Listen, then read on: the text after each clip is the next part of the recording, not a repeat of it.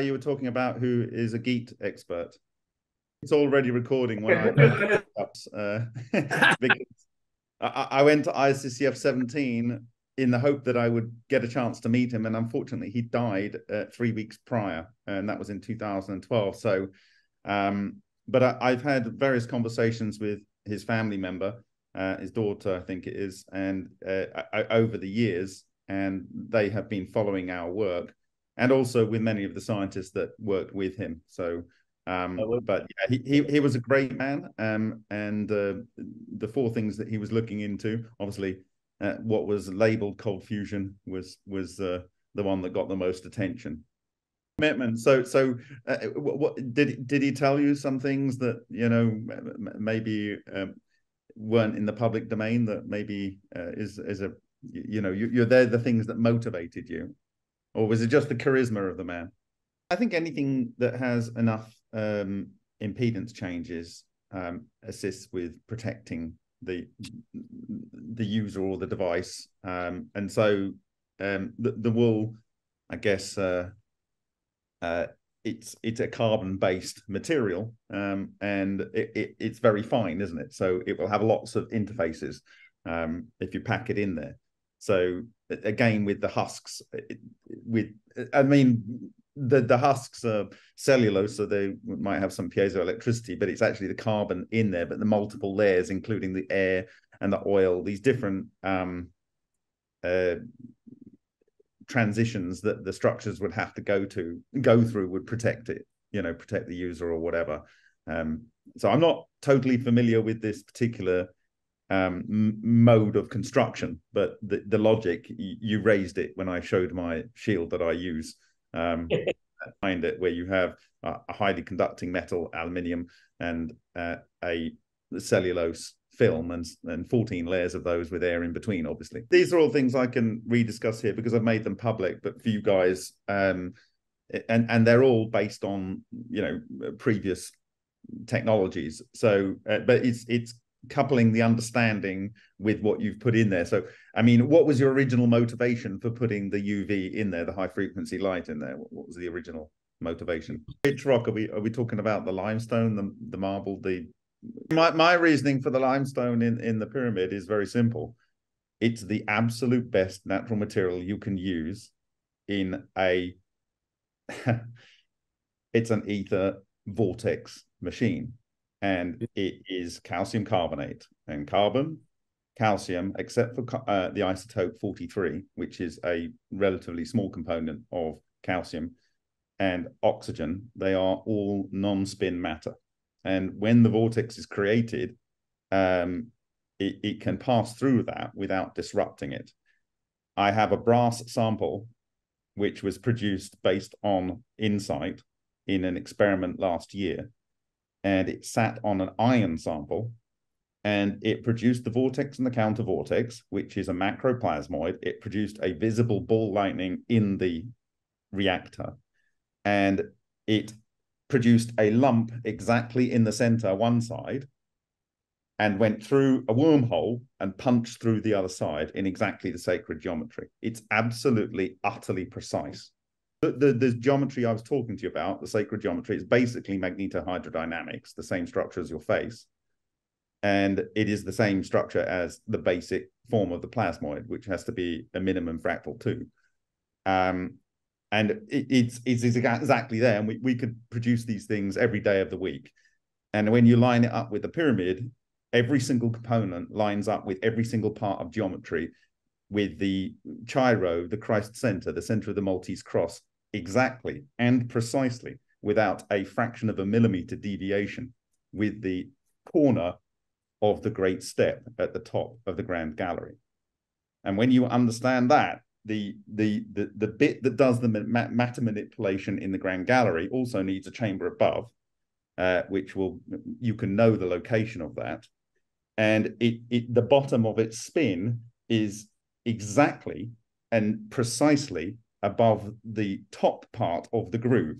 The bottom of the overall structure is exactly and precisely above the chamber that goes into the so-called queen chamber. And it's very necessarily towards the east, the grand gallery, 7 meters center towards the east, and the center line of the king's chamber very necessarily has to go into the west, because the matter that is synthesized in the so-called sarcophagus, exactly in our experiments, which a 3-year-old can learn to do in about 7 minutes, it synthesizes the heavier matter precisely in that location. In nowhere else in this overall macro structure does it do that. So it breaks matter up on one side in the Great Gallery, and the whole spin vortex structure has the exact center at the top of the ground, and it's precise. It's not slightly precise, it's exactly precise. And the overall sphere of influence is precisely located and the double layers are located where the granite blocks are in the ascending passage. And every single aspect of that pyramid is perfect. You cannot make it better. And that is the truth of this technology. You cannot possibly make it better. So from my point of view, it's not so, it's nice to have a theory, you know, about maybe why you made a decision. I thought I was seeing things, and I got the wrong idea to start with, and it took a lot of looking at more things in nature and more things in experiments to realize that there was a pattern, and the only real important thing was the pattern that occurs throughout everything. I didn't know anything about hydrodynamics when I started this process. Absolutely zero. I knew water existed, and I know you can have flow patterns in it. That was about it, right? And then when we saw these these hydrodynamic structures in reactors like this kind of one here, and they had substructures spinning in the same orientation, exactly like Celtic art. And I don't mean slightly like, I mean exactly like, where the spin vortex goes in the same direction. It has several nucleation points. It took a long time for me to discover that that is actually the way that a superfluid moves. Now, what is a superfluid? Boring through fused quartz in a reactor that's at about 1,000 degrees centigrade. What on earth is it doing there? And why has it got this hydrodynamic structure? And then I learned about magnetohydrodynamics, and then I learned that this can occur in the ether, and that it can manipulate all matter. And there's, after a while, there's nothing that can, you know, get in the way of it. So if you look at the work of Paul Collock, and I mentioned this to you the other day, Paul Collock has a patent from 1973, and it's the Plasmac patent. Obviously, it's open source. And he took a gas chamber with pressure pulse generators around it to contain the ball lightning that was synthesized. He injected a discharge with helicity. That means it's got some sort of vortex naturally going on in it. You inject it slightly at an angle. And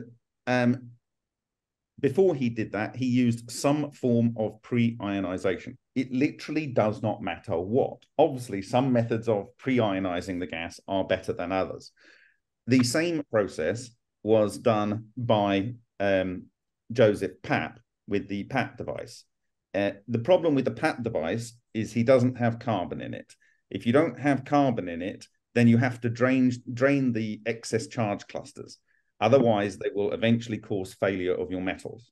They will get into the metals, they will disrupt the metal bond, and the metal will fail. And it will fail based on the conductivity, the magnetic nature, whether it's paramagnetic, diamagnetic, or ferromagnetic, and it will fail based on things like the melting point and magnetic susceptibility. So I'm pleased to see you are using copper in your Thunderstorm generator, at least for some embodiments that I believe I've seen.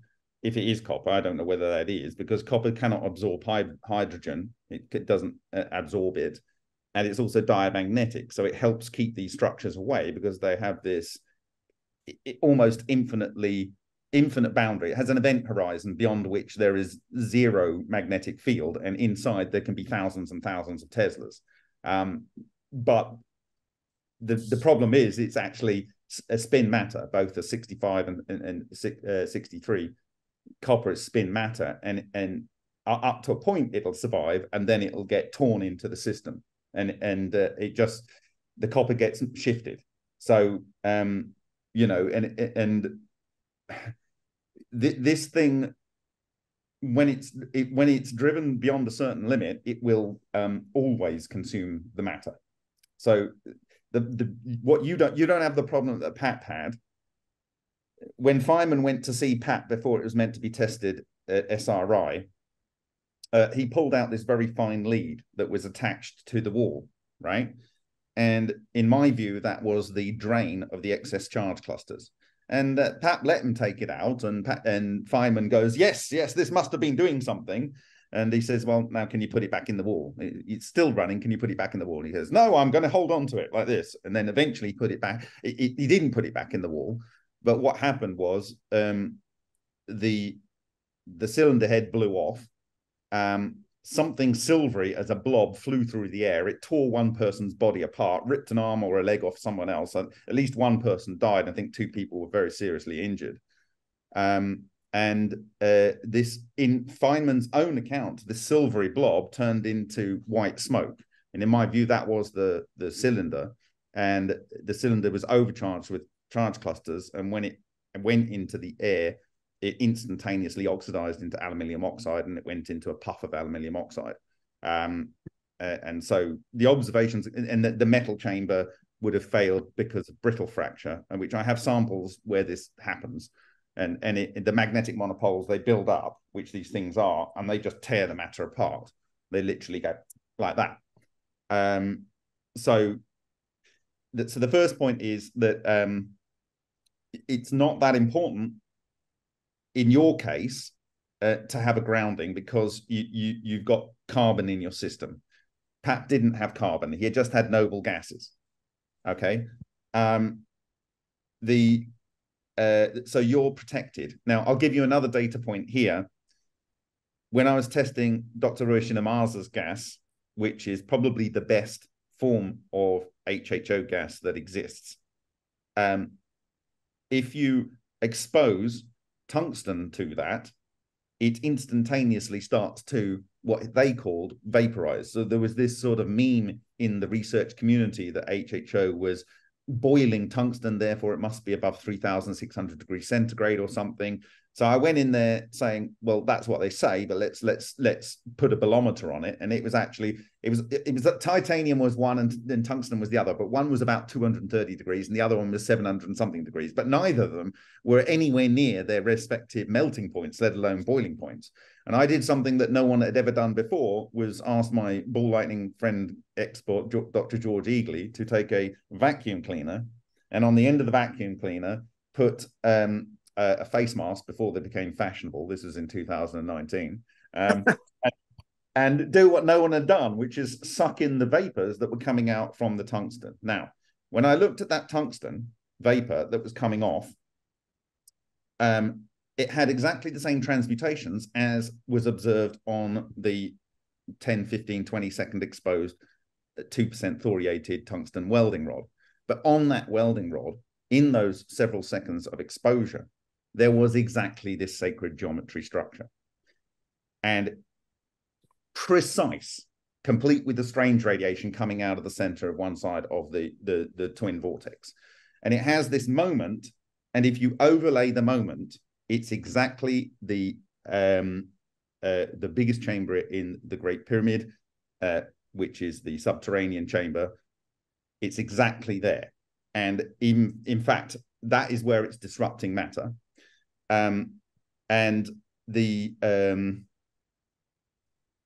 is also what I was talking to you about. It's exactly the point in Tesla's Wardenclyffe Tower where he has the contacts on the secondary, and he says in his 1914 patent that if you move that just a few millimeters down or centimeters down, or whatever he's using, inches, he says that it will produce a great ball of fire, which is highly destructive and destroy the apparatus, right? So I didn't, as I said to you the other day, I didn't teleport back into 1912, 13 and tell Tesla to put that into his patent. But I only saw this in his patent when I realized it lined up with that particular location.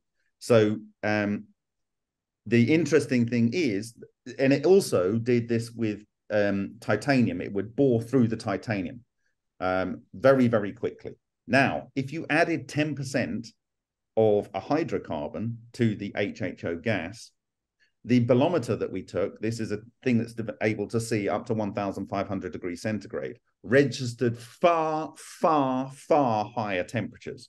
Interestingly, the metals were not incandescent. They weren't like so bright you couldn't look at them. But the thermal energy was far higher. So they glowed orange hot, but it could not burn through, and it did not transmute the tungsten. Okay? But it was actually thermally hotter. So this is a non-thermal process. So something that is bright glowing isn't necessarily actually that hot. You can't look at color temperature to determine temperature. So this is one thing. But adding carbon to these systems, it breaks the coherence because the carbon is highly diamagnetic, and it shields other materials that, for instance, are metals and can be a free provider of the spin electrons and other spin matter. And it prevents them from a little bit of a runaway. So in that respect, you're protected. So first off, I don't need to necessarily have a justification for having ionization. As I said to the other day, the important thing is does this work and is it safe? Does this work and is it safe? Those are the two things that are important to the man on the street, right? If we're going to solve it, if the energy problem is real and we want to play a role in solving it, does it work? Is it safe? Can I afford it? Is the third one, right? Those are what is important. The frequency you're choosing is what, and it's designed to do specifically what? Looking at the UV spectrum that's coming from the bubble in sonofusion. It's been going since the 20s or something. It's a go to Learner there's things on there you can search. But the reality is any pre-ionization leads to charge cluster formation. And if when you've got the free electrons in there, they will self-organize. They'll form these clusters, electronic structures at electronic speeds, in the word of Ken Shoulders. And these are toroids or toroids, and these can capture relic neutrinos from the environment and make similes of themselves, which become neutral clusters. But they both have an intense magnetic moment, and they bind to the paramagnetic oxygen. So what I was saying to you is the important thing is you're sucking in oxygen and you're creating some ionization. And so this was defined by Paul Collock, and he was clear about it's not important what ionization you have. So for instance, if you go to where I lived in Kerala for 8.5 years in southern India, they have this one of the largest deposits of monazite in the world. And this obviously has a lot of thorium in it and breakdown products, and that ionizes the air. You would not believe the intensity of lightning storms that exist in Kerala. It's absurd, right? It's actually quite fun if you like lightning. And if you looked at the studies of Ken Shoulders with his exotic vacuum objects, he says that every single discharge and every single lightning strike starts with an EVO at the leader. Now, if you go and look at I think they're called the high-speed camera guys or something like that. They go to that boat-shaped thing in Singapore, and they take lightning from the top of that at super stupid frame rates, right? And you see the leader coming down, and it then gets over-energized and it splits, and then it comes down and it splits and so on. And these are ball lightning that are getting overexcited and dividing, which you can see in other experiments. And then the first one that hits the ground, that is the overall ionization channel, and you have the discharges through the overall ionization channel. So it doesn't matter how you arrived at something that works, but I would argue that the important thing is you arrived at something that works. But there are many things that could work, and it's about creating the more clusters possible. Now, when I visited Alexander Parkhomov in 2015, and I described this in publicly, so it's fine. In his 14th story East Moscow apartment, this guy worked for the Proatom for many years and was an atmospheric expert and a radiation expert. I was struck by this immense ionizer he had in there. And then people weren't able to initially replicate his work. And then I thought, well, and it was absurd. It was home built, and it had many and many of these arms coming out. In the case of PAP, he would actually use a gun, PAP. He would use radioactive sources. He would use a gun from a cathode ray tube, or he would even use latterly in his patents a Jacob's ladder within the device. It actually doesn't matter your source of creating static electricity. So I asked you, and I'll ask, because I asked you the other day, it would be unfair to ask you again unless you've done any research. Does anyone know what static electricity is? No.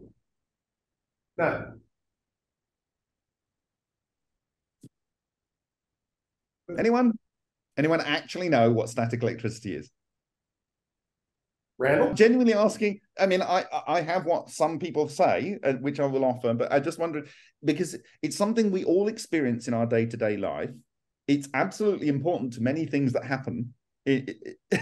But does anyone actually stop to consider what it actually is?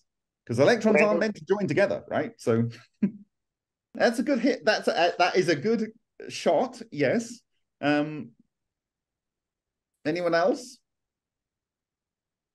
No? Okay, right. So I'll read you something from Alexander Shishkin. Alexander Shishkin worked with a guy called Dubovik at Dubna, and they're in a big team, and he was making a device, a cavitator for mixing oil and water, okay? And I was describing this to Malcolm the other day, so I want to capture this for you guys. He was just commissioned to make a device to make an emulsion of oil and water. When he was standing next to this guy's device, he felt really, really ill. Really, really ill. So as a radiation expert, he decided to put some X-ray film around it, and he found they got fogged, very similar to what was observed by early cold fusion researchers at the Babur Atomic Research Center in India. Okay, they still don't have an explanation for what that fogging is from the Babur Atomic Research Center, but it came out of cold fusion devices. And what he found was that in these X-rays, they actually have these birdies, okay, and they literally look like a mushroom sliced in half, or more precisely, they look like the ancient lower part of the ankh below the loop, okay, and this is an exploded, what they call magnetotoro electrical radiation, which they say with ions in tow is the same thing as an exotic vacuum object, which is the same thing as ball lightning. It's a magnetotoro electrical clusters. And these things in the neutral form, just like exotic vacuum objects, because yes, they are the same thing, can travel through water, they can travel through metal, they can travel through air, they can travel through paper. And if they get excited at some point, they will blow up. And when they blow up, they produce this very distinctive birdie, what they call a birdie, but it looks like a sliced mushroom. And so if you imagine a torus where all of this charge and ions are captured and it's self-contained, but for some reason it gets destabilized, when that thing unravels, you can imagine that it would come out as a mushroom. And if you slice through that thing, it would actually look like a little birdie with wings, okay? What they found is that underneath the tail of these birdies, they found these pits in cellulose. And the pits in cellulose were the width and depth of, with a factor of the atoms that the neutral structure had traveled through. So somehow these structures had captured the nuclei of atoms, and when they disrupt, they eject the atoms and produce pits in the cellulose corresponding to the size and mass of the nuclei that they had captured. And this was over a 9-year period from 2009, when they started investigating this with a big team at the Nuclear Institute in Dubna, to 2018, when he gave that report. This is enough energy to destroy red blood cells and cause DNA damage in white blood cells. So this is the risk, one of the risks that I'm saying will be coming out and you won't know it's happening to you. This, in my view, is the same thing as the dirty etheric rays that Tesla witnessed in the 1890s coming out of his unidirectional discharges, okay? And so when you get a unidirectional discharge, and I described this to Malcolm, Tesla found he had to go 15 feet back, and he's got these pinpricks in his body. Now, Dr. George Eagley has anecdotes of the same thing occurring for people that get close to ball lightning. They get these pinpricks in their skin. They can actually feel these like explosions, like someone's put an acupuncture in. He didn't like this, so he sat himself behind a glass sheet. He still got the pinpricks. He then sat himself behind a copper sheet or a metal sheet. He still got the pinpricks. Okay. So what he found was that if he used any element above aluminium, he would get these pinpricks. And he ultimately found that beryllium, magnesium, and aluminium were the only things that produced clean etheric matter streams. He found these etheric matter streams could then project themselves. They go in a flow, and they could go through solid matter, just as has been observed by Alexander Shishkin and the team at Dubna. And in another room, he could use his hand or his body or other things and produce on a zinc sulfide silver activated phosphor screen what looked like live X-rays, right? So he called this like dark light. Okay. Now, this has been recently replicated, and we are also replicating it. Now, the very interesting thing is that Alexander Shishkin applied for a patent, having researched this with the team at the Nuclear Institute in Dubna from 2019 to 2011. They applied for a patent in 2012. In 2013, I think it was, they applied for a patent for a shield for this type of radiation. And what it was zinc sulfide, silver activated in latex. And you can paint it onto materials. Okay? They didn't keep, it's also strontium aluminate activated. Basically, it's a phosphor. And the important thing about having silver in there is it's the most conductive element. Go on. Basically, from exploding exotic vacuum object equivalents, Shishkin determined that soft X-rays with energies up to 10 kilo electron volts are constantly recorded under any rapidly occurring mechanical electromagnetic effects on matter and associated with the formation and destruction of energy clusters. This is described in detail in one of his papers. Energy clusters are quasi-stable formations. They are constantly present around us, but fundamental science, as a rule, does not notice these formations. Energy clusters have gone by many names. Tesla called them radiant energy. Wilhelm Reich called them orgone energy. Georgian Messiats called them ectons. Ken Shoulders called them charge clusters. Usually Bajatov called them erzions. Shakhparyanov called them Dirac monopoles. Uritskev called them Loschak monopoles. But in everyday life, this phenomenon is called static electricity.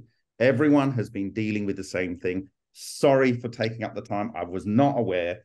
That's what it is. Static electricity is all of this stuff that everyone's been discussing and inventing technologies from. It's just static electricity, and it's a quasi-stable cluster of electrons. They can lose their charge, and they can travel through matter, because I was under the impression we were going to be talking about safety, because whether it works is great. It either works or it doesn't. Yeah, for me, it's the safety, because that's my expertise in this. In a plasma discharge water flow experiment at the Moscow Nuclear Physics Institute, they create it's a paper in 2019. They create the charge clusters, monopoles at either end, and they have a loop. In these experiments, we create a loop. The monopoles can separate, and they have a flux loop between them. And one can be on one side. And if you can imagine, you've got, like, on the sun, you get a north and south monopole, and it produces this solar prominence. Okay. It's like, if it's to there, it goes along the surface. But if it goes like that, it folds and goes through and out. It doesn't care about the ordinary matter. This is the same thing that I was talking to earlier about that brass plate with the thing going through the brass plate. So when these things get energized enough, they just pass through ordinary matter. So I need to send you this paper about the long-lived videos of long-lived plasmoids, and the associated paper from the Moscow Nuclear Physics Institute. It's supported by our work. So these things will pass through ordinary matter, okay? And they have two ends. I'm more worried about the ones that are flying out. So, and the other point that we discussed was, when it comes through your air brick, it comes through a pore, and that will cause turbulence. And the turbulence is absolutely key to further structuring your clusters. Carry on. What is the bubbler made of? The brick, or just checking to see if it's something that could cause alkaline increasing the alkaline nature of the water. But to speak to your observation, if it's confirmed, there was a researcher that did aluminium rod discharges into water. He's Italian, in the Lena field. And he found that in addition to synthesis of new elements, there was an increase in alkalinity of the water. And he accounts the transmutations and also the production of deuterium from electron capture to the production of more OH minus. OH ions in the water rather than H, if you know what I mean. So it goes in that direction. I don't know why it would be occurring in yours if there's no electrolysis going on per se. To extreme lengths to explain what static electricity is, which hopefully no one will forget now. Any form of ionization will create this. Ideally, you want to do an energy of over 5 electron volts to smash up hydrogen to create an already condensed relic neutrino cluster. But it doesn't really matter. You can create the free electrons through the ionization, assuming it's high enough. These will self-organize. These will bind to the paramagnetic oxygen, which is 17,500 times the magnetic moment of, I think, atomic hydrogen. Okay, so it's a really intense device for capturing these magnetic structures. They go through with your oxygen that you're taking in from the oxygen from the air, by the way, will also have some of these things in there already. And with the very nature of creating these toroidal structures, they will capture more from a event horizon for a certain distance around the ionization. That will go through into your bubbler, and the bubbler produces as you go through a pore, it produces this exact structure you need, which is this toroidal structure. And what that produces, if you've got charges going around like that in like a donut, that actually produces the toroidal moment. And the toroidal moment is something that was discovered by Dubovik in 1965, published in 1967, only recognized in the West in 1997, and it's now in all the major peer-reviewed papers. And this can interact with the dark matter, which is the relic neutrinos, and it can cohere more. And we have a simple experiment called Ultra experiment, which I mentioned earlier. Within 8 cycles of 43 thousandths of a second, it already does this action. And it's just with water on a metal, which is hydrophilic. You get easy water, you get the charge separation, but you end up with producing these current loops that go around. This is exactly the same as Bostic was creating from 1948, which plasmoid term came from. He had a deuterated titanium, 10,000 amp disruptive discharge, just like Tesla used. It produced a toroid. He had another toroid. They came together over a magnetic field. It's a toroid of toroid, and that produces a toroidal moment. You need a minimum of 2. This is what I was talking about. But you'll be creating them in abundance, in my view, as it comes out of those little pores. So you've already got it in the oxygen. It's coming out, and you're forming the right structures as it's coming out. And then it goes into your device. Now, is it coming into the cold end and you're putting the hot flue gases into the Thunderstorm generator at the top with an oblique angle to produce I haven't, but I have studied GEAT and the way that claims to break up molecules to smaller fractions. I'm not an engine designer, but what I can say is that the shape of the cylinder head in PAP cylinder head enabled the forcing of the magnetohydrodynamic structure. I think if every time you are trying to fight this thing that nature wants to do, you're going to make the life harder. So the structure is very, very simple. You can draw it yourself, or I can send you the diagram, and it is in your face. And once you realize that is the structure. So if I was to design an engine using this, I would have the inflow and the vortex projection into the device exactly as your face is designed, which is exactly the structure of the And I don't believe there's any easier way to do it. You know, nature spent 4 billion years coming up with this solution. You don't need maths to invent a new solution. You just need to know how to fix this into your device.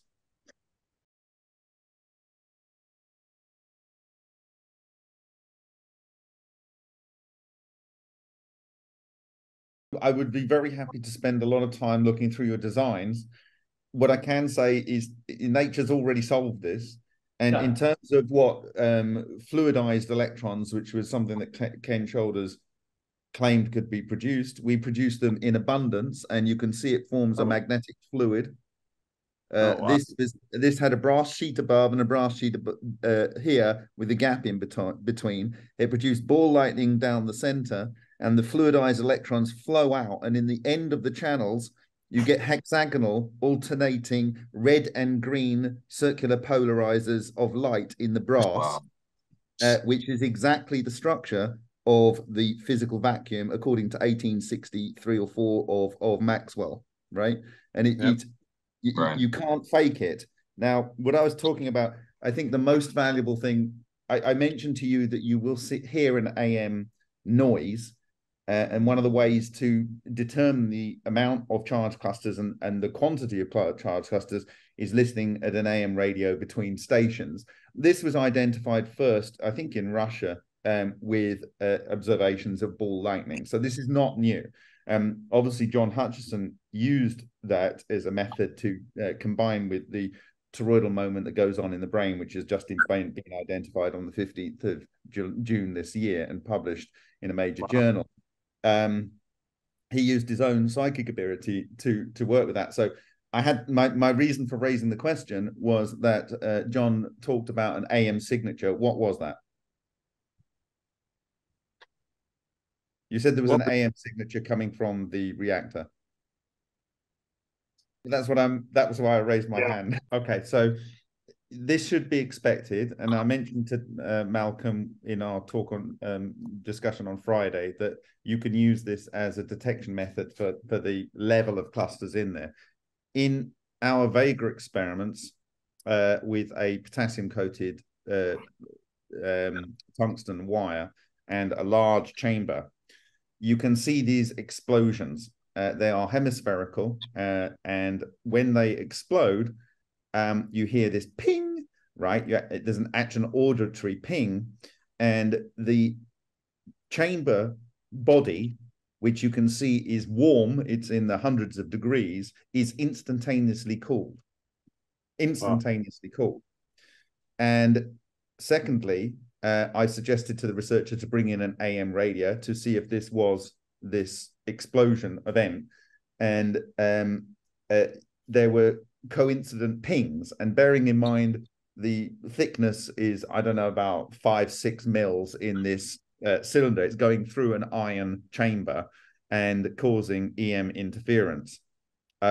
So basically, when the cluster explodes, when it goes in there, it releases energy when the electrons are condensing, and when they explode and the electrons come back and the matter comes back into ordinary space, it has to extract thermal energy from the environment. And you can clearly see it on the video. It goes completely black, and then you can see it heating up from the outside coming in. And I mentioned to Malcolm that is he seeing a weird temperature inside his reactors when inside the actual cylinder that's lower than normal, because you would expect when the clusters are building that they would be releasing energy, and when they are exploding, it's actually, and this is what was going on in the PAP device, they explode. So I'm interested in detection methods, and so when you mentioned AM, this tuned with my understanding of these phenomena. So you actually deliberately get a shitty old radio and tune it between stations and bring it close to the device, and you use that as a reference. Now, I also said to Malcolm that in the work of Alexander Parkhomov here, he studied white noise, and he studied white noise over extremely long periods of time. And then he recorded it on these very long form tapes, and then he played it back, and you can literally hear patterns. And basically all white noise, whether it's on a television or a radio is actually charge clusters that are inherent in the atmosphere blowing up, right? So your background white noise, your white fuzzy stuff on an old CRT, or your white noise between stations is the EMPs that come from these things that are naturally in the environment that Malcolm is aggregating into bigger ones. So if he's working, you should get very much bigger pops, okay? The second thing is the actual plasmoid. Sorry, go on. We get but you can see on the video we actually get a defined pop. It's like when they are blowing up in the chamber. So we're seeing it on video, and in sequence you're seeing the absorption of the heat. Now in this reactor, when the charge clusters are broken up by a light bulb attached to a drain, the reactor recorded minus 273 degrees C for the copper on the outside for the thermometer. So it went to absolute zero. A lot of people attribute this to the vacuum and some weird Rank-Hirsch effect, but it's a little bit more complicated than that. So it's why I asked whether you're getting this temperature differential, which can be a problem for the way these work, right? They can cause problems with your efficiency. I don't know because I'm not the expert in engine designing, but I know things chemically need to be at suitable energy levels to ignite. And it might be that in the PAP engine, it was a cold engine. It used to blow up the charge clusters, and the shock wave would move up. It would form this toroidal vortex, magnetohydrodynamic structure. He would extract so much magnetohydrodynamic electricity, he had to dump it into many kilowatts of resistors. He was just after the mechanical force. Using a K-type thermocouple calibrated. In fact, the calibration didn't work down the far end. So when it went really super cool. So the other thing that we observed is the copper oxide was one large amorphous blob. And I was taught by Francesco Piantelli that he had to cool things at more than 1,000 degrees centigrade to form a no crystal structure, right? Otherwise you've got crystals forming. So when I saw this, I thought this is cooling almost instantaneously, right? And it matched the description where he said the air was sucking into the, so they have, like it's in a alumina block, the air is sucking in violently, and he's hearing this crackling of the material. And so it was a prediction I made. We ran the reactor, this very different type of reactor. And so basically what happens is, as the electrons, if you can imagine, they're in this cluster and they've lost their charge and so-called mass or whatever. When they blow up and return to a non Avogadro per centimeter number type of electron density, they have to they get their Coulomb repulsion, they get their repulsion back, and they have to move out. And so do the atoms that have been trapped up in there. And as they move out in a sphere, and you can literally see it on the video. The sphere moves out, it produces this intense light, of course, because it's charged particles moving through, and exciting matter. But it's a cold explosion. And the PAP engine ran cold. It ran cold because all the energy that went in came back out again. It was pushing stuff up the hill and it came back down, pushing stuff up the hill and came back down. And it doesn't make any sense until you consider that these things can cohere energy from the vacuum. Now, that's the basic method. There's another method that Alexander Parkhomov used, and it's like the Kozyrev method for torsion fields that these things create, which is actually toroidal moment, in my view. He uses a reverse bias diode. So I talked about this as a detection method, and you can, and I've published a video on this, and even shows the diodes that you can buy and how you would apply them. But it's in Russian, but you can work it out. It doesn't take much effort. And you get the current varying. But it's very, very slow. The method that I would like to work on with Brian Josephson, since he invented the thing, is the Josephson junction, because this can specifically observe the toroidal moment. And if you are having a basic plasmoid, it doesn't have, well, the very basic plasmoid just has a toroidal current. It depends how you make it. If you make it from a discharge from a point, you end up with a current loop that goes into one big current loop, and then it has the diploidal magnetic field. That is not, it doesn't have a fractal moment. You need a minimum of two of them, a toroidal moment. You need a minimum of two of them, like Bostic was doing, So Bostic was creating two plasmoids that have no toroidal moment, but he did a minimum of two joining together, and a minimum of two creates a toroidal moment. And the basic devices you can use are squids, quantum qubits, and even more complicated devices. I want to meet Brian Josephson and find a way to make the most simple Josephson junction, and then a detection device, and then whatever you're doing, improving the engine design. If you get that as good as you can get it, then you want to know, what are the charge clusters? What are they doing? Are they big? Are they small? If we tweak this knob, if we tweak the flow rate, if we change the ionization we're using, are we getting bigger clusters? Is it beneficial up to a certain level of popping of reverse diode by changing? Is the signal detected on the Josephson junction based device giving us some information that then we can iterate down to the best output? Yes, absolutely. Every single technology that produces over unity will be creating the toroidal moment. The toroidal moment is the basic two plasmoids coming together, absolute minimum. Any system that has charge separation with turbulence will enhance the amount of toroidal moments that are generated and their complexity. And anything with standing waves in them will improve that as well. When you have ultrasound in water, which is one of the means by which Malcolm started his journey, numbers of plasmoids. Well, yeah, they're fractal, so they're very small, but the overall structure that collapses is one in that case. It's a one macro structure.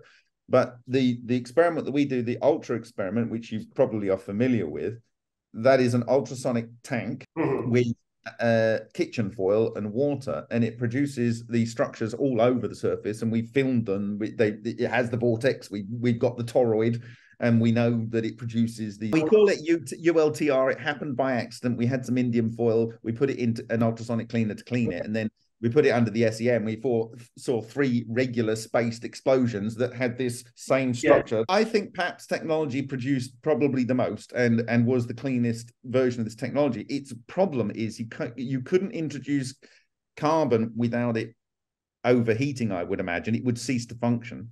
And then you had this risk that it always had to be grounding the plasmoids that it's generating because it over generated them.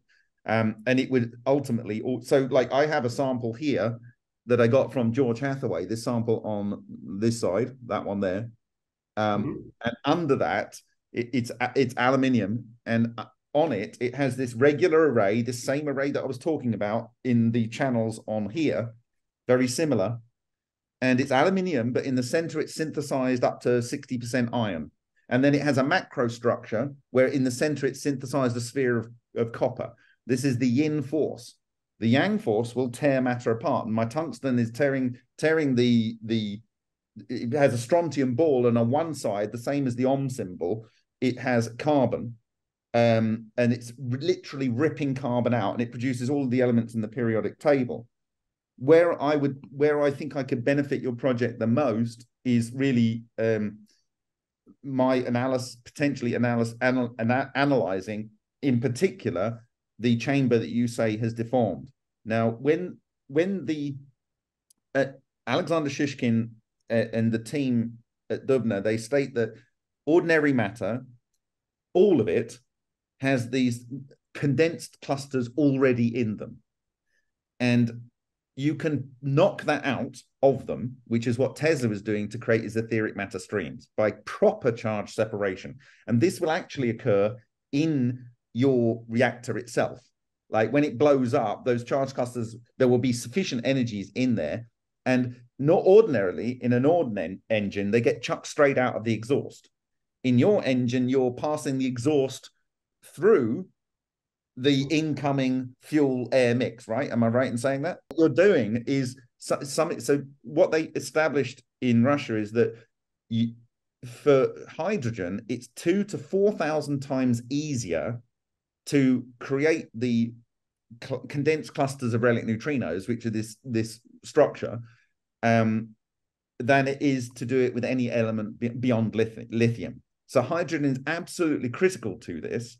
And because these things are in a way neutral, you will be, as the exhaust is coming out, you will be feeding your nascent charge clusters with a whole bunch of these things that come in. And so it's self-reinforcing. Yeah. And so, but every aspect of your system can be improved by understanding what makes these bigger and so forth. Now, why your cylinder is collapsing, I would imagine you have two things going on. One, the matter is trying to join with other matter with a macro cluster. And by that, I can refer you to this. That is the sacred geometry there. This is what I was referring to here. That's the center of the vortex, and that's the other one with a hole. Okay, on this side, it's shifted the material around. Okay, and the disruption zone, if I can get it there, is this triangular bit down the bottom there. That disruption zone. That's the same as the base of the Great Period. Under the scanning electron microscope, the area directly outside of that is just brush brass. The area inside of that structure is a hexagonal array, exactly like the model of the vacuum by Maxwell. And it's the same scale as these structures where the iron is in the center on the Hutchison sample, this one being from 1980. Exactly the same. It's the particular structures, and no metal is immune. But the metals that are most problematic are spin nuclei. And if you can see here on the edge, this didn't kink and bend because of heating. It kinked and bending because of this force, which was gellifying the metal. And it's exactly at this sacred geometry. It's not slightly different. It's not completely different. It's literally exactly this. And in every system, we see this sphere radius, which is an event horizon. It's precisely located. It's not guesswork, and you need no mass to define it. And out in that area, it will slice up any material at all. But these things will push out and they will collapse in. It's not heat, it's changing the electron bond within the metal. The electron bond is weird. It's not covalent. It's not ionic. These electrons are able to move around in the whole material, but these things end up by influencing electrons over a wide area. And when they are interacting in this particular zone, and you can see it, we have videos that you can watch where we have tungsten, and it comes around, it forms a full spear ball lightning on one end, and then that burns, it moves around like 180 degrees, and I believe it's aligning with north-south in the magnetic field of the Earth. It then starts producing a resonant one at the other side, and then you can literally see the double layer, and it's only on the inside edge of the double layer does it go instantaneously slicing the tungsten off. But the ball lightning is still attached to the tungsten wire as it's going down. Like, it's not in the same place and it's not connected electrically, but the ball lightning is still attached to the wire. But it's sliced it off. So you need to operate in a sweet spot where you're producing the right size clusters, the right number of the clusters, you're using them at the right level, but you don't compromise the integrity of the overall structure of the device. What's happening here is it's trying to fold itself into the next quantization level. You may be aware that Ken Shoulders showed that he was able to melt aluminium oxide and produce a fluidized aluminium oxide under a layer of Canuba wax, which is like 53 degrees or something. What I'm saying here is the sacred geometry is absolutely precisely captured here, and this piece of metal, this iron here. So you only see one side, but it's oh god, get my finger in the right place. This bit is the top circle, and then there's a circle below it, and then there's it's difficult to say this. It's a Sothic triangle. That is what was going on the underside of here, and it was moving the spin copper around because this matter has spin. This is what I'm talking about. You need to choose your elements correctly that don't have spin only. And then I found all of the classified papers from Russia and the US were all based on this geometry. there's this sacred geometry thing. Why is everyone doing it? Let's do these drawings. I came from it. What's happening in this experiment, this experiment, this experiment, this experiment? What's happening in HHO? What's happening in cavitation? What's happening in cold fusion? What's happening? And then I saw all this under the SEM, all of this in literally 12 millimeters across. I can see it with my eyes in some of the reactors we have here. What is going on? Oh, it's this structure. Oh, it's what I've got in my bathroom. It's what's around the Acropolis. It's the symbol of Delphi, the Delphic double epsilon. It is the, you cannot understand the weirdness of this journey. And then I go and see that in Karnak they have these stylized pyramids, and it's absolutely precisely correct. The actual inside geometry of every single aspect of the Great Pyramid is precisely, and more than that, what we produce in this, a 3-year-old can run this experiment. They need the skills of pouring water and pressing a button, and it produces exactly the same result every single time. It produces heavier elements on the yin force, and it produces lighter elements on the yang. This produces gravitational waves and construction and destruction of matter. One is a magnetic north monopole, and the other one is a magnetic south monopole, effectively. And this is what's going on in your reactor. And this is why it will do this folding of matter, and it's not thermal. It changes the vacuum properties such that electrons and quarks, they just don't behave like they normally do. So you get weird stuff. You get like what's going on in a sun, but it's happening in the plasmoid. So you get the CNO cycle. So you get protons going into carbon and producing oxygen. It's like, where's the oxygen coming from? The Hutchison effect is LENR, is the PAP device, is Tesla's Wardenclyffe Tower. It is the Henry Moray's electricity generator. It's all of the above. It's all of the same thing. And it's so simple. It's absurd. It's so simple. And people have been trying to patent it and create their own little fancy inventions around it and pretend that they've invented something new. And it's literally in your face. The exact geometry is this. This is what I have here. The little bit at the bottom there, where you see these Maxwell, this little bit there, which is exactly where it is in the pyramid, this little triangle there, and which we've seen in many, many structures, it's freaking written in your face.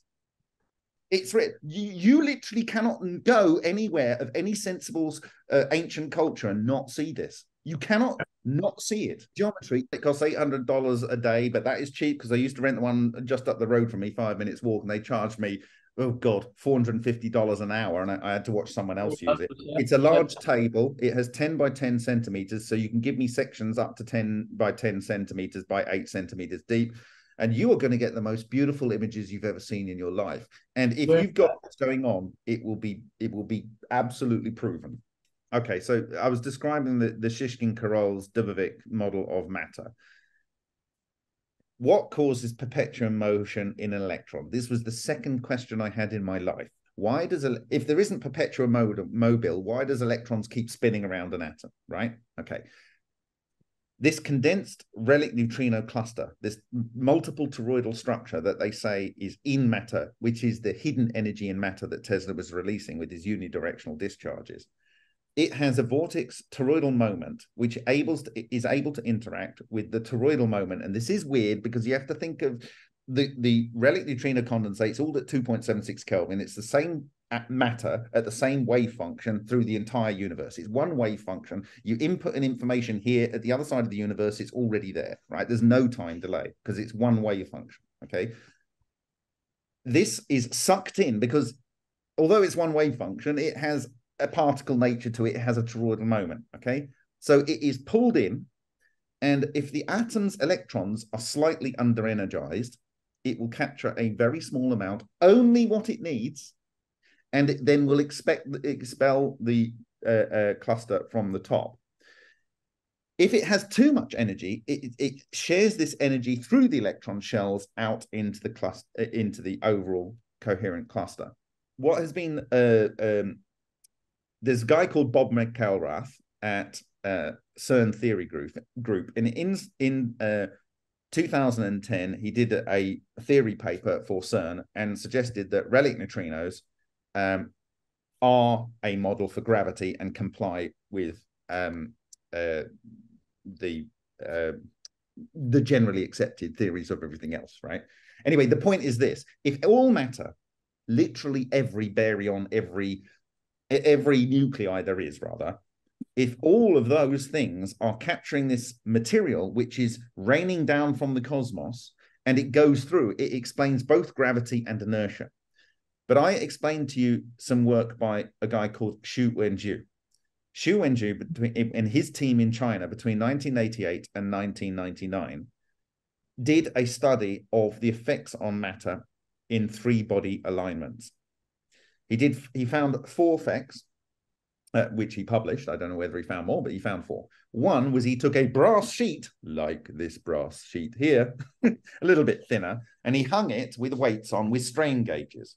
And during three-body alignments, like a lunar or solar eclipse, he noticed a sideways force. Why? Because relic neutrinos they are slow, and they have a wave function that means these are not the normal neutrinos that come out of matter when you get decay, right? So forget those. These aren't the ones that don't get stopped by 9 light years of lead. This matter gets partially reflected and partially diffracted, and also interacts with ordinary matter. So if it's coming around, if you imagine my head is the moon, it's coming around and you get a higher density on the outside and a lower density here. And as I described to you the other day, it's like a fart in a room. Someone's farted over here and it's diffusing over here. So you get a sideways movement as it goes through the matter and it's pushing it. This implies it has a force, and this complies with the pre-Einsteinian theory of gravity, where there are these infinitesimal particles that come down and they interact with matter, and it is easy to explain gravity that way. The second thing they observed is that when they took a lead tin alloy, it produced lines.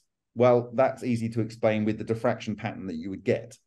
The third thing that they observed is the spectral lines of atoms changes. That should not happen. What is a spectral line caused by? You excite the atom, the electron gets promoted, it falls down, it produces a photon, right? If it's producing a different line,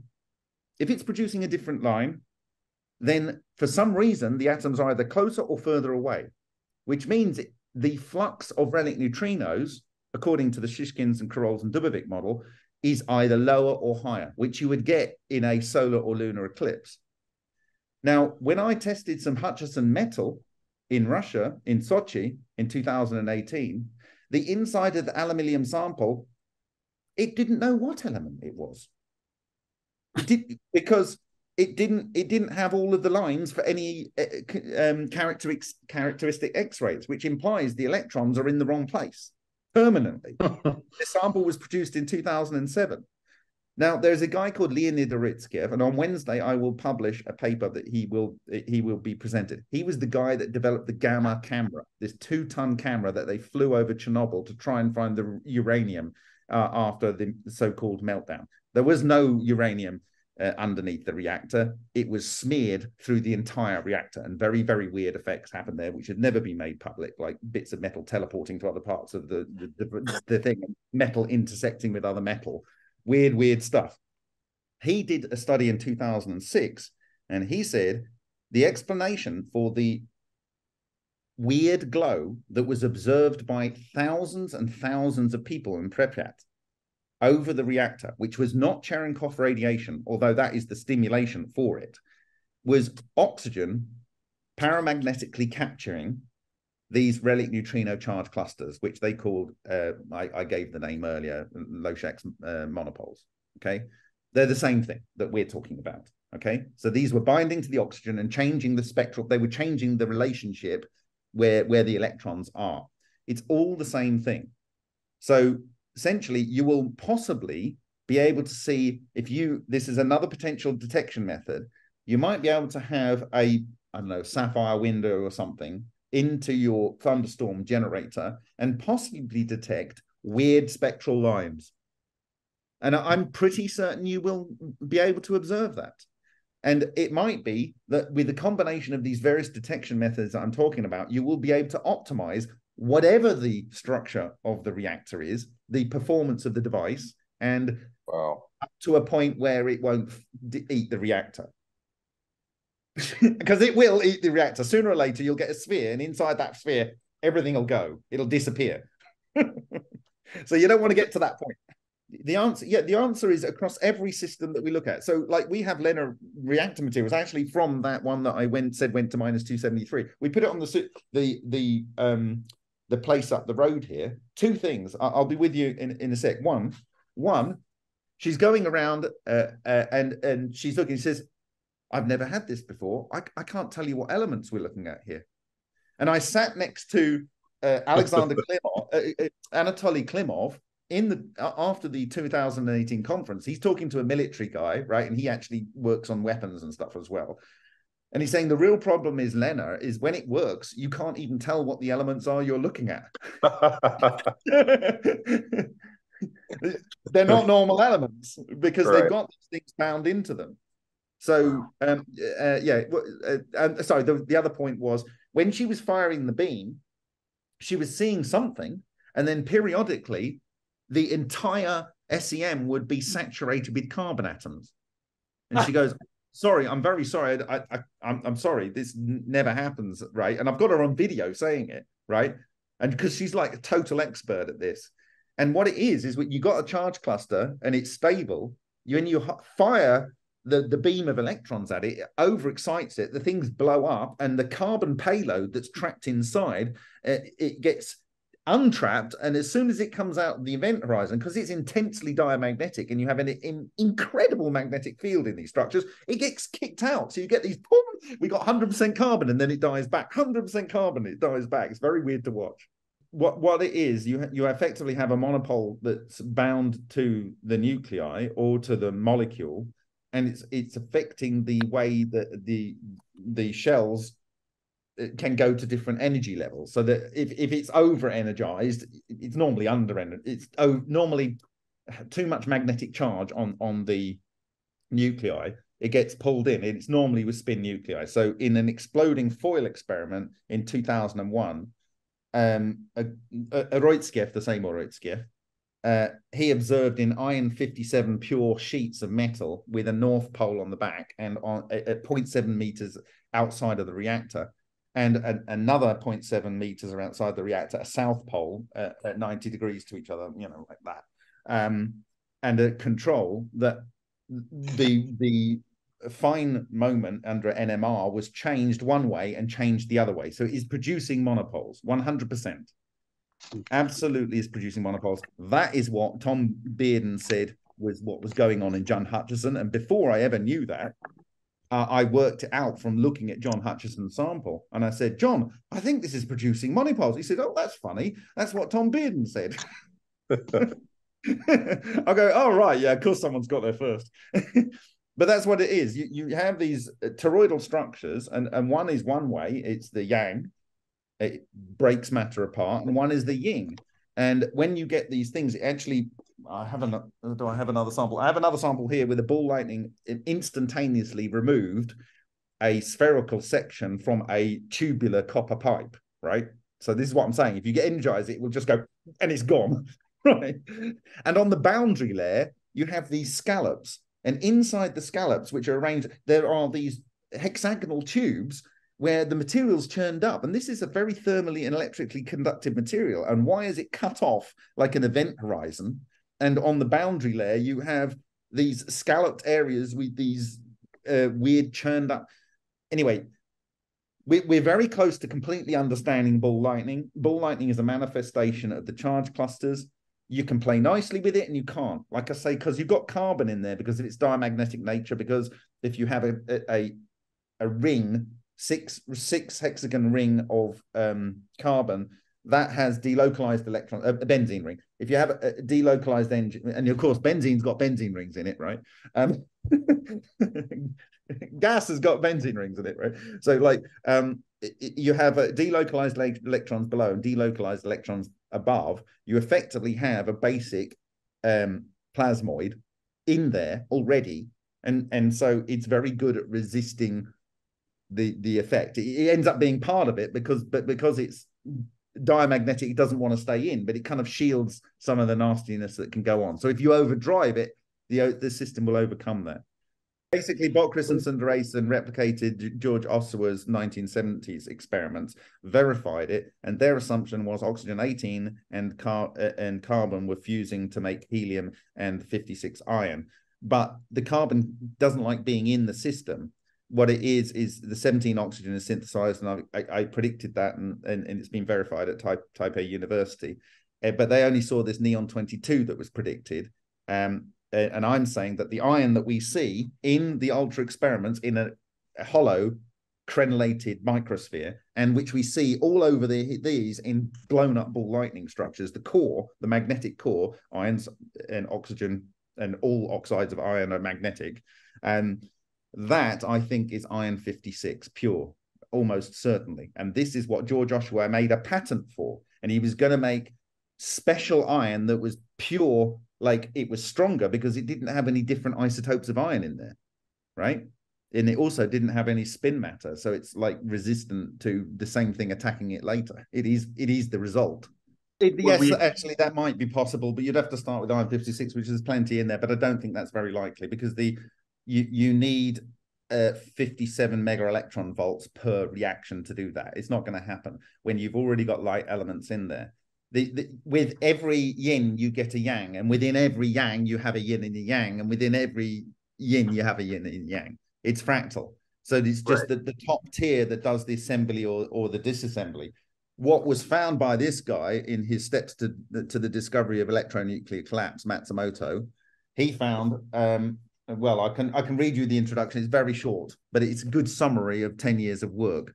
Far in the universe, nuclear collapses very often happen to take place with the gravitational force after stars consume their fuel. Since the electromagnetic force is about 40 orders stronger than the gravitational force, it should be easy to induce similar nuclear collapses by electromagnetic force in laboratory, but we never knew until now how to do that. Recently, the author discovered a nuclear collapse which was induced by electromagnetic force in laboratory during studying the mechanisms of so-called cold fusion phenomena. Several kinds of nuclear reaction were directly induced in the electromagnetic force. The electronuclear reaction, ENR, was so found to occur in a special state of hydrogen clusters called, this is his theory, itonic clusters or microball lightning. The nuclear collapse was one of the most remarkable reactions among ENRs called electronuclear collapse, ENC. Furthermore, very amazingly, completely broken materials by electronuclear collapse were found to be regenerated again to thin tubes and films of conventional elements such as carbon, oxygen, and iron. The latter process we called electronuclear regeneration. So it basically converts it into field forms of matter. And then depending on your system, it might just regenerate new atoms. And what is the most likely atom that you are likely to see? The most abundant element in the Earth's crust? Oxygen. Oxygen. The answer's there. 4.5 billion years of the Earth experimenting, it's already there.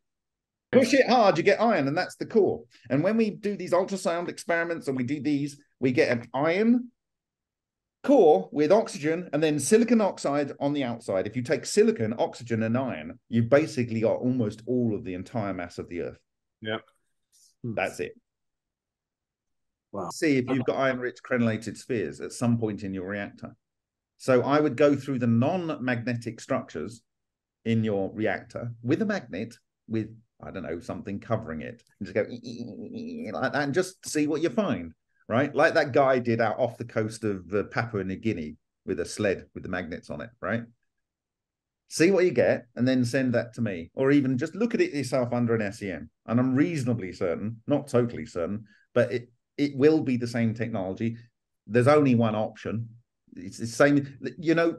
I did have a poster behind here, me, but I gave it to the guy that did this work at the conference, right? It was a 20 micron iron-rich crenellated microsphere, which is in one of the channels. And in fact, there's an exactly the same one, just a few hundreds of microns away, exactly the same size, looks exactly the same, right? Exactly the same looking structure was found in Hessdalen in Norway, where a ball lightning was videoed colliding into the ground by an Italian team in 2003. In the soil where it collided, they took it out. They go, we've got this very unusual iron-rich crenellated microsphere. What is this? But this was found, right? So it is ball lightning. Ball lightning is EVOs. If you're creating EVOs above a certain size, we'll be creating some amount of iron. Obviously, when you're looking at gases, you're not going to be seeing iron, are you? You're going to be looking at gases, right? So a lot of your material might be this. You have 1H1. 1H1 is a proton and an electron. It's atomic hydrogen. Atomic hydrogen has a slightly larger magnetic moment than the proton itself, okay?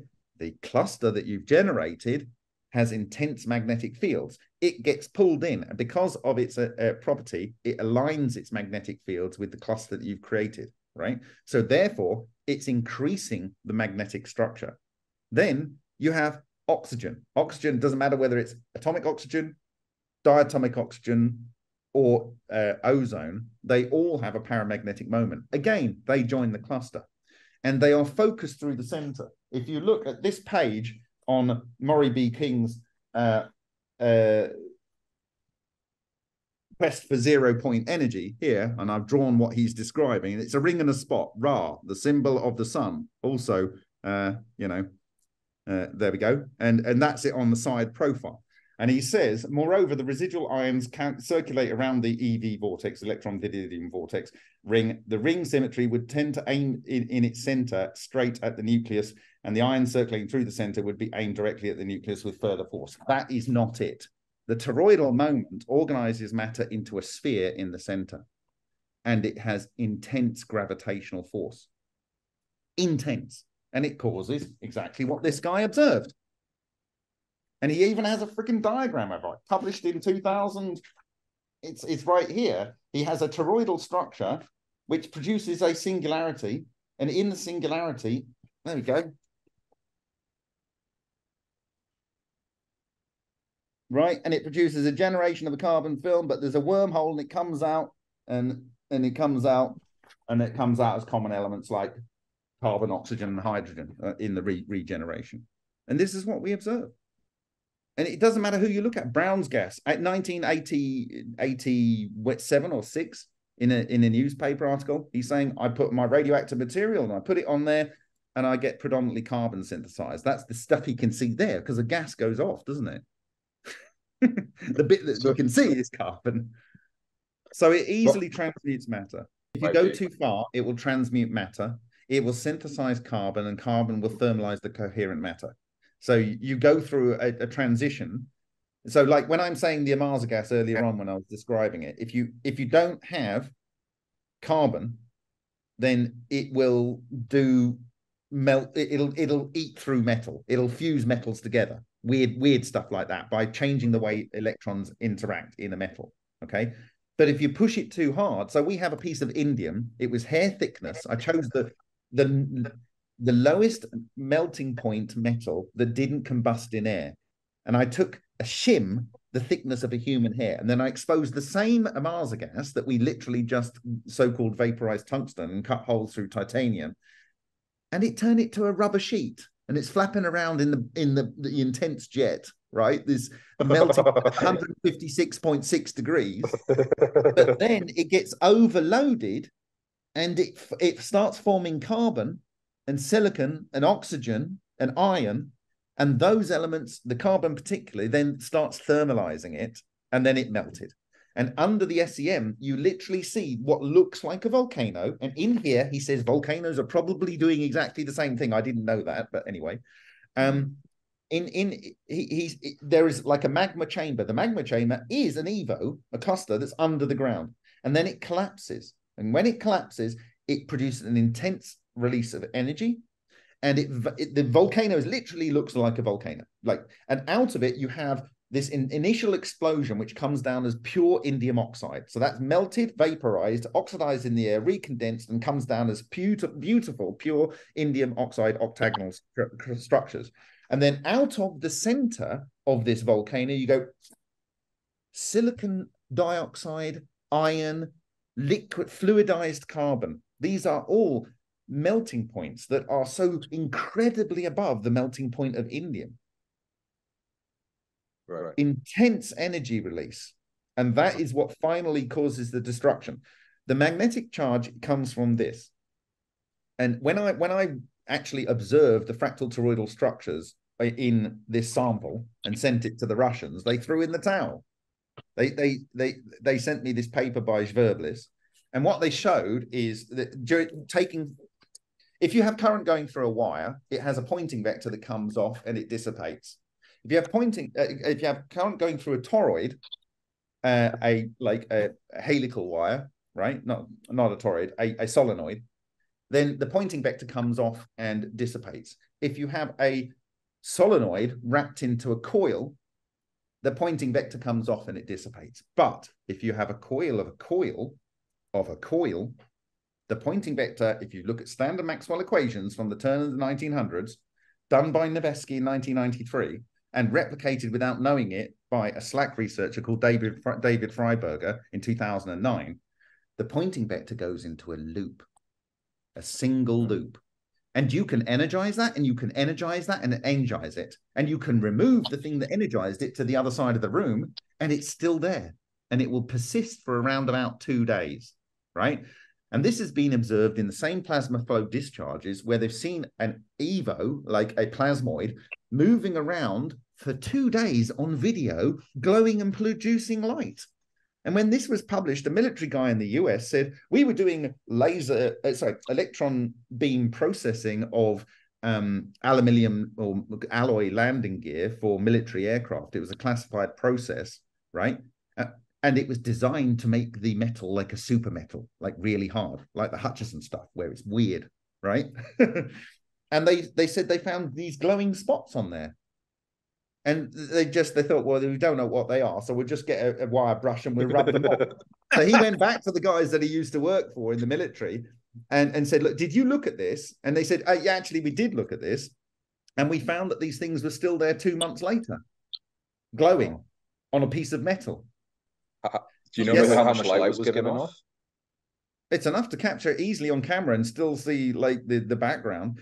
Now, the thing is that if you have a coil of a coil of a coil of a coil, a fourth order Tor, you have a pointing vector that closes like that and a pointing vector that closes at 90 degrees to it. And if this one collapses, this one happens. And you end up by producing electromagnetic vacuum structure, a true exotic vacuum object, which is not reliant on any condensed matter.